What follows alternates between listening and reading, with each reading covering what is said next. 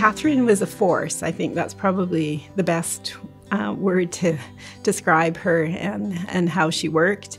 And she was a person who was completely focused on ending youth homelessness, and she also was really focused on involving youth who are homeless in the solutions to youth homelessness. My first experience of homelessness was around the age of 12 and 13.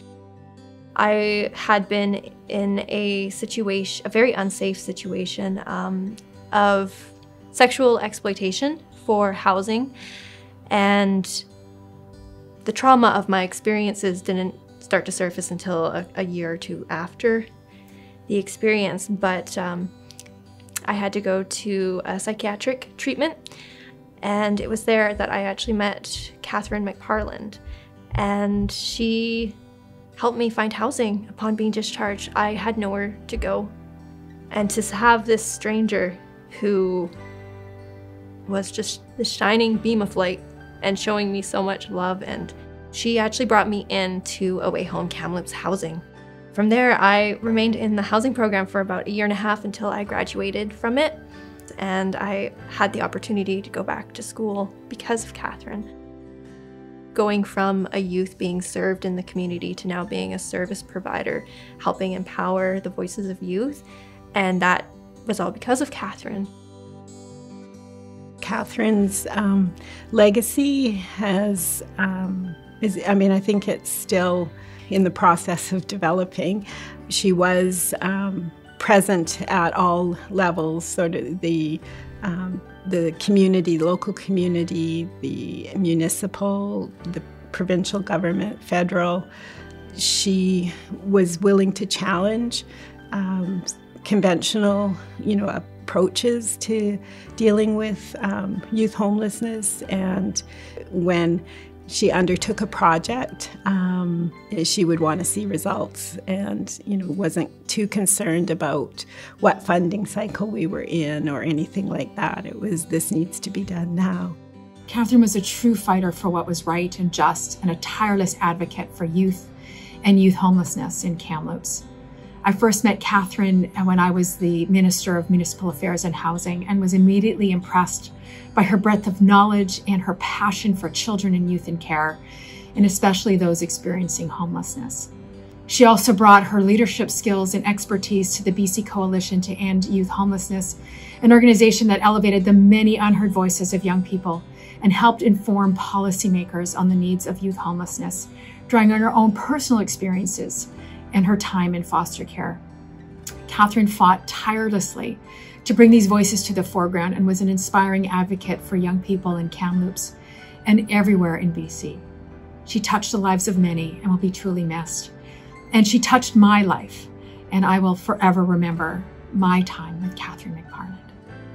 Katherine had a huge impact on youth homelessness because she was a strong advocate, a passionate advocate, wanting to share, wanting to educate, wanting you to understand and see the big picture, the true picture of what was happening in our streets, what was happening in our communities. And she communicated that really well. There was a lot of caring and love in her heart.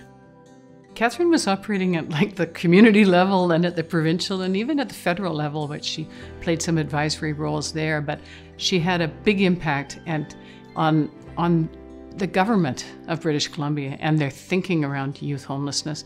And by joining the board of BC Housing, she really was an advocate there and effective in having us think more and more about what we were doing on youth housing. I think Katherine was, she was a genius in connecting the real situation of youth coming out of care to the housing needs and what resulted from that as this superhighway to homelessness, that this was one of the major ways that we could prevent homelessness in BC, was to address the needs of youth and doing it with youth, which is always Katherine's message. I think she had an amazing impact on changing the whole discussion of youth homelessness and really connecting it to the importance of affordable housing. She was an incredible influence on me. I loved her. If Katherine was here, she would go out of her way to share it with everybody. She'd be like, this is not from me. This award is going to all the young people that she grew up with. She would say how this award is to be shared with all of her colleagues at Way Home Kamloops. And then she would definitely use it to say that this now is the time to create a plan to end youth homelessness. I can't think of a better person to receive this award.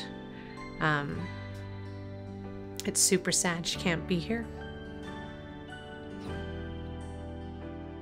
For me, she was a sister, and I wouldn't be here today if it wasn't for her. And she really helped me find my sense of purpose and belonging in the world again. And I witnessed Katherine using her voice. She was a fierce warrior for youth, and she continues to be, because she has made such an impact that's going to be felt for generations to come.